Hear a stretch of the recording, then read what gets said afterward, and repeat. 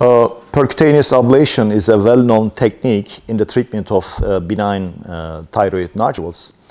And if the nodule is a cystic nodule, then percutaneous alcohol or ethanol ablation is generally the treatment of choice. If the nodule is solid, then percutaneous laser ablation or radiofrequency ablation are generally preferable.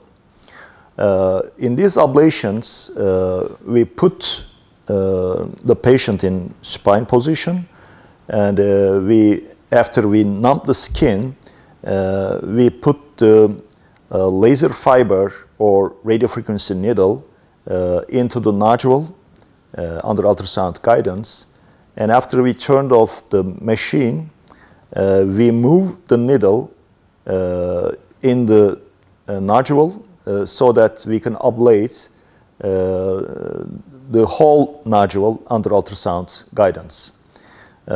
These treatments are advantageous because with this treatment we do not harm the normal thyroid tissue.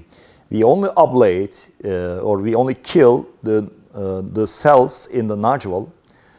So after the nodule is killed, the body's natural defense mechanism will cause the nodule smaller and smaller by time. In this way, partial or total thyroidectomy can be avoided.